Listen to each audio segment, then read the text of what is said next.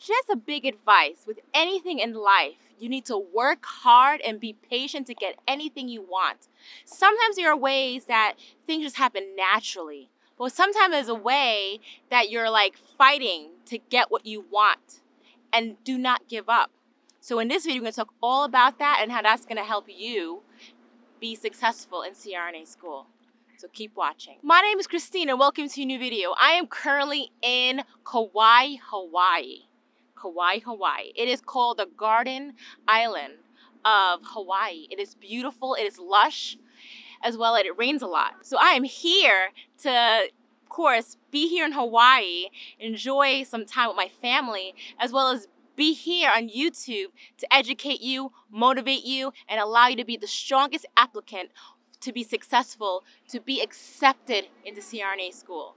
So let's get right into it. Like I said, my name is Christine, and I am here on Thrive CRNA YouTube channel. I'm here to motivate you, inspire you to become a CRNA, as well as if you are currently a CRNA, definitely help you with career tips and secrets to allow you to be strong and powerful when you are a CRNA.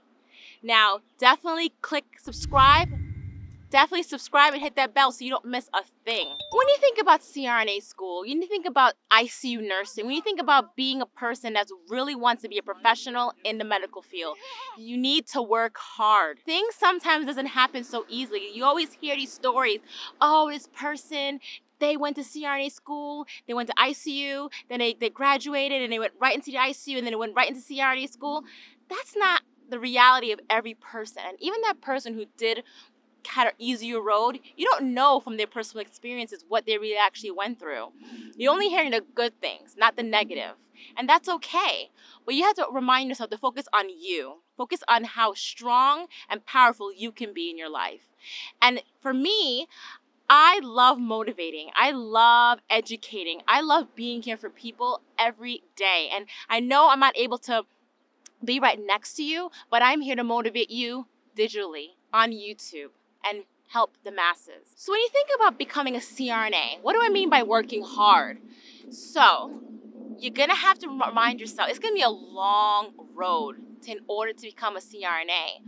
But it's a temporary sensation, it's a temporary feeling.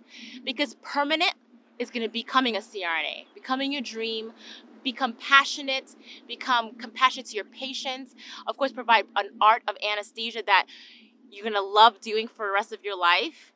Well, for me, that's how I feel. But you can do it too. So just remind yourself, it's gonna be a long road in front of you, but you can do it.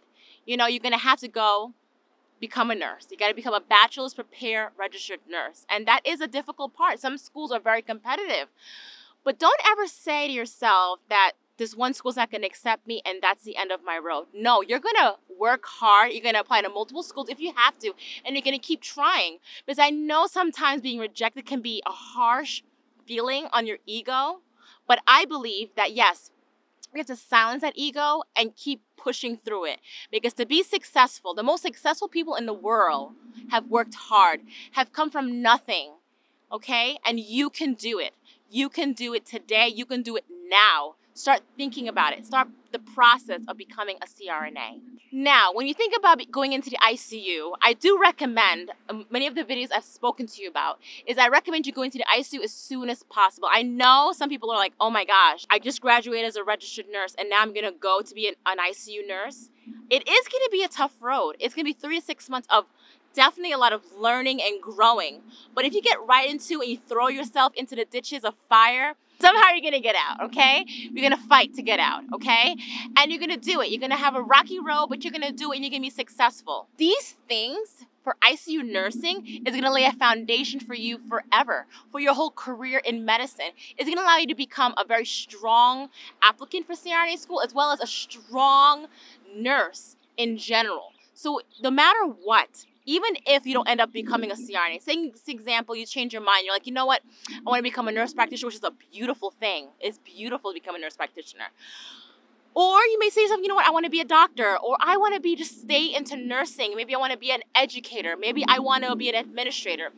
At the end of the day, ICU nursing will lay a foundation for you for your future. You can have that critical care knowledge base, as well as critical care thinking, as well as critical critical care medicine. You're going to know your medications. You're going to learn multiple cardiac drips. You're going to learn a lot of anesthetic drips. You're going to learn a lot about intubation, extubation, how to manage a patient on a ventilator. You're going to learn how to deal with patients who are going into different procedures. You're going to be there for their family, and you're going to educate their family. You're also going to be there for your patients, because you're going to see your patients from the moment that they're asleep, and you'll have moments where you'll see your patient progress to be healthier. May not be healthier in our eyes, but at least be medically managed and optimized. Now, when you think about going into become a CRNA, you're gonna have to go to CRNA school, and you think that this road to becoming a CRNA was difficult, being in the ICU as well as trying to apply to CRNA school. That is just the beginning. That is just the foundation. But when you go into CRNA school and into a nurse anesthesia program, it is gonna be a hard road. And I believe that your ICU experience will allow you to ease your transition right into nurse anesthesia, and you can do it. But you just gotta remind yourself, yes, I got accepted into nurse anesthesia program and I am gonna do it, but it's gonna be a rocky road. A lot of people who are in nurse anesthesia school, they are not young. A lot of them could be in their 20s, 30s, 40s, even 50s, and that's okay. Some people, when they are in ICU nursing, they're an ICU nurse for 1 or 2 years, while most applicants have been an ICU nurse for many years. Not to say that that's going to be you, but that's just to let you know that you may be older, like I am, and you might be in a career where you're saying to yourself, man, if I go into the ICU, if I go into becoming a CRNA, am I going to be too old? No, you're not going to be too old. It doesn't matter your age. Age is just a number. It's about how you're mentally thinking. It's about your mindset. It's about your future. It's about your goals and what you want out of life. You know, you don't want to end up being in your 60s, having maybe a midlife crisis and saying to yourself, if I had just pushed through it, I could have done it. And you can do it. I believe you can do it. I mean, you're here listening to me on YouTube. That means you have some inkling of saying to yourself, maybe I want to become a nurse. Maybe I want to become an ICU nurse. Maybe I want to become a CRNA. So for you to listen to me today, I am very proud of you. And I'm very excited to you to be a part of this YouTube channel, because I am here for you. And I feel like this love that I want to share to all of you.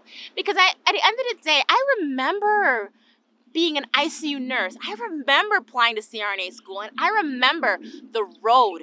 But I also know the road to success. And there's lots of secrets out there, but no one's telling you about them. But I'm here to let you know what you need to do, and work hard and be successful, because it's not going to be easy. It's going to be hard. But remember, the mind is very powerful. And you will see that when you're an ICU nurse. You see these patients sick, but the mind, I feel it really is powerful, and you can do it. And so just believe in yourself and take the steps to success. So if you want to learn more about CRNAs and how to grow your CRNA career, definitely click one of these videos over here, and I'll see you in the next video. Thanks for watching.